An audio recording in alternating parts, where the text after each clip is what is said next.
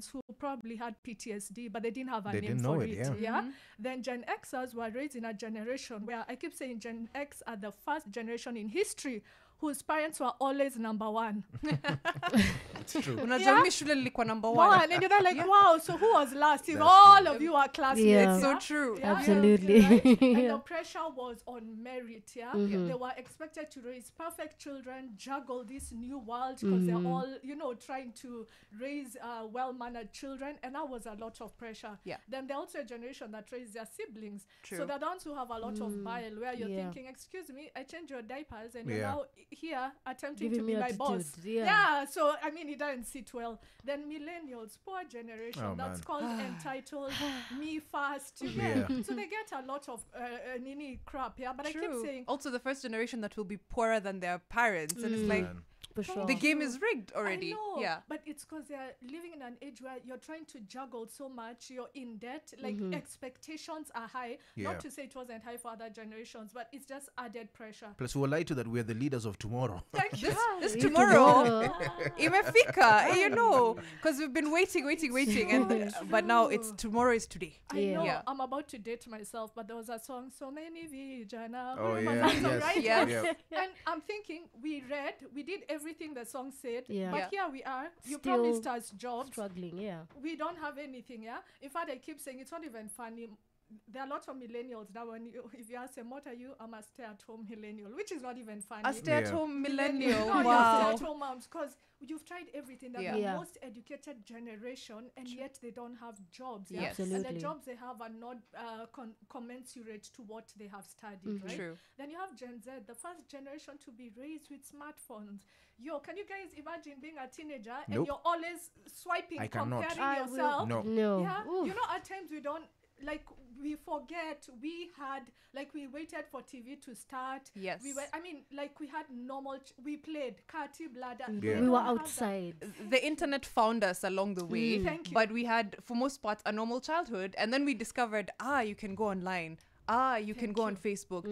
You can swipe on your phone. And then even then, it was still in small increments, because you move from CD to A 5-year gap. Yeah. iPod to Yeah. Nina, There and was now a they normal have everything. progression, Yeah. Yes. Everything all at once. And then I come in and it's telling me, no, this is who you should be. This is your identity. This is how you should think. This is how your body should be. God Yeah. forbid, is that a pimple I see? What?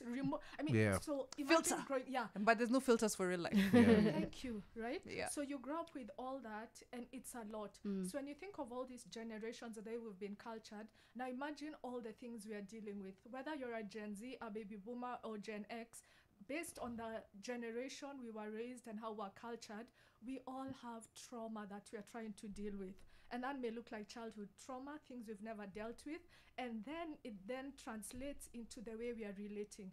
I keep saying a lot of people said I do, not to love, but to trauma bonding. Whoa. Yo, man, that's deep, man. Yowza. That's heavy. If we start dissecting whether it's love or trauma bonding, whew. Yeah, That's like deep. I was drawn to your dysfunction because that looked familiar. Yeah. Oh, wow.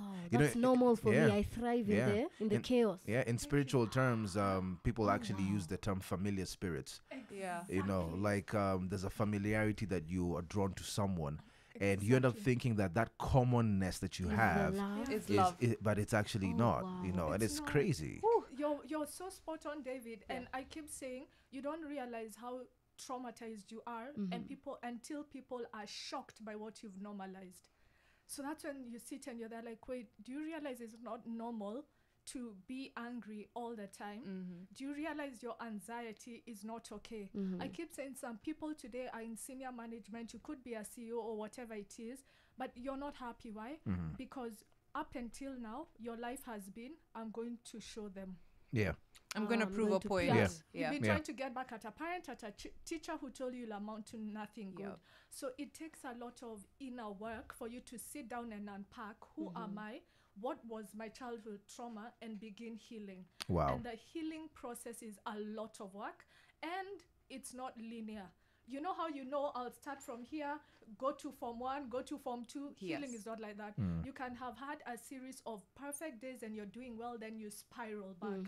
Then healing, I'll say trauma was not your fault, but healing is your responsibility. It's your responsibility. At some point, we have to take accountability for ourselves and then figure out how to better our own lives. I absolutely agree with that. And we'll dissect how we can do that when we come back. We'll get into the music in just a little bit. But also, if you have any questions that you'd want to ask Josephine, use the hashtag MorningFix at NationFMKE, at Mariam Bishar. At David Oyuke. Of course, Antiwa. Antiwa Nisonjo. And Josephine, are you on Twitter? What's your handle? Oh, yes, Miss Carey. Miss Carey. K-H-A-R-A-Y. K-H-A-R-A-Y. Yes. Alrighty, you've heard it. If you have any questions for her, please tweet them at us and we'll get back to them once we come back.